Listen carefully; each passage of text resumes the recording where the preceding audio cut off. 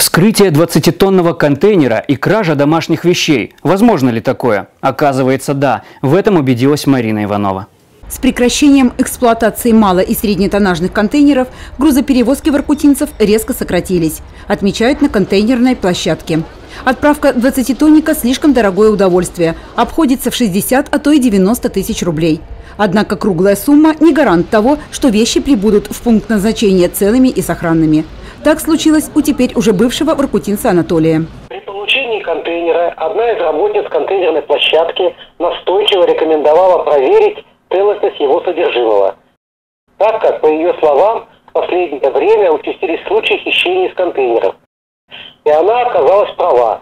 Несмотря на наличие неповрежденной пломбы, часть ценных вещей из моего контейнера исчезла. Пломбы на контейнере оказались нетронутыми. Никаких внешних признаков вторжения.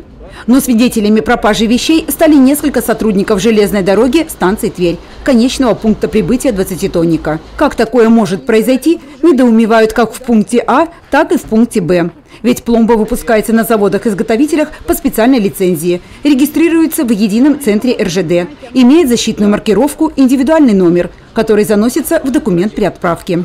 Практически на 99,9% гарантирована сохранность домашних вещей в 20-тонных контейнерах. Накладывается, значит, ЗПУ, и она обеспечивает сохранность от станции отправления до станции назначения. Как вы видите, вот эти контейнера груженные, готовые к отправке. Вот, на них навешаны пломбы. Они, как мы говорим, свернутые для предотвращения доступа груза. Вот, и стоят до тех пор, пока мы их не отгружаем. Грузим мы на следующие сутки, в течение суток. Вот, поэтому доступа к грузу нет. В пунктах отправления и получения отрицают причастность к краже. Но то, что это дело рук работников РЖД, сомневаться не приходится. Причем это не единичный случай. Как пломба остается неповрежденной, тайна, покрытая мраком. Только предположение того, как орудуют умельцы. Бывают такие случаи, что приходят с целыми пломбами, но вскрытые контейнеры? Да, бывает. Ну вот я же вам только что привела пример про женщину, которая вывозила контейнер. Но у нее там видно, понимаете, я не знаю, как они там орудуют, кто там на дороге. Там заклепки такие есть на контейнере, да, вот именно вот на вот этой ручке, где пломбированные.